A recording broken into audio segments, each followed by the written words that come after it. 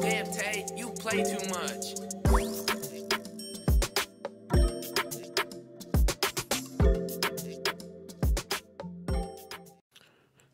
Hey guys, what's up, and welcome back to the channel.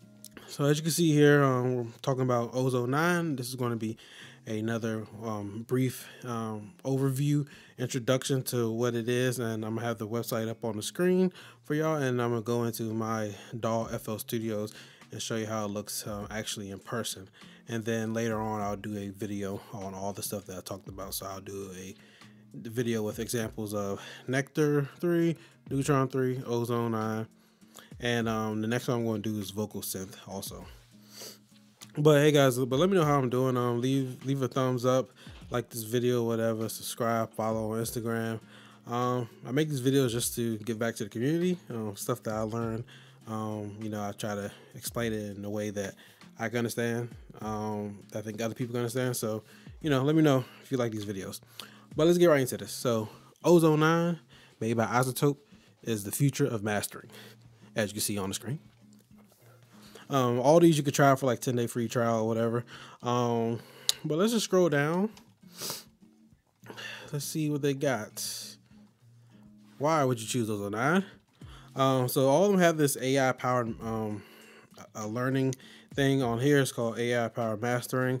I think on Nectar is like vocal assistant, and then on Neutron is like track assistant. So it'll analyze, the sound source, and it'll do the algorithmic whatever math and stuff to analyze it and come up with a of a preset that you can follow. And you can change all these. It's not like baked into whatever. So you got that. You can match to your reference, so you can upload a reference, track. So say I kind of want to go for this mastering sound right here, and it'll give you a custom EQ curve taken from your favorite reference track. The tonal balance, which is I think you got to pay for. I got Ozone 9 standard, so maybe it's in the full blown version. But this one helps you keep your frequency in line and stuff like that. So the cool thing about this is that like Ozone for streaming, guys. So new thing is streaming. People don't make a lot of CDs no more. So CD quality is different from online quality, like we learned in school. So right here, it'll help you get your music ready for prime time in today's world of streaming audio. Make sure your music is at the right loudness, the correct volume and whatnot, because if not, these streaming services will like lower or raise your volume up and everything, and so it won't sound as best in those programs, whatever. Like SoundCloud, I think it sounds different on SoundCloud for some reason, which is basically the compression of what they do with it. Kind of like we upload a picture on Instagram, it's a compressed file, so it doesn't look as great as a raw file. But yeah, so let me just open it up. Oh, let me see, Ozone 9 Advanced. Yeah, so there's elements, standard, and advanced. I got standard, like it so far, but let me open it up for you guys so y'all can see what it looks like in person. All right, so let's go here. Let's pick a random track.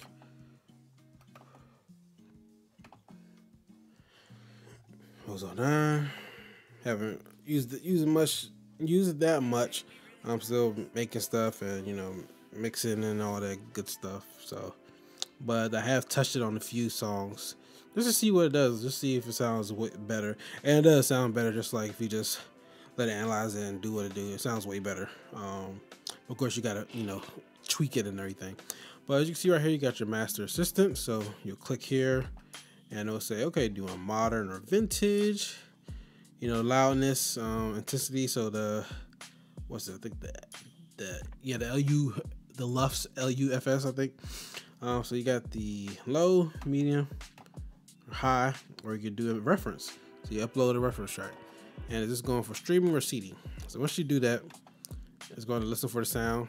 There's no sound going on right now. But when that happens, it'll come up with something tailored to that they recommend. So maybe like a maximizer here, EQ there, match EQ, imager,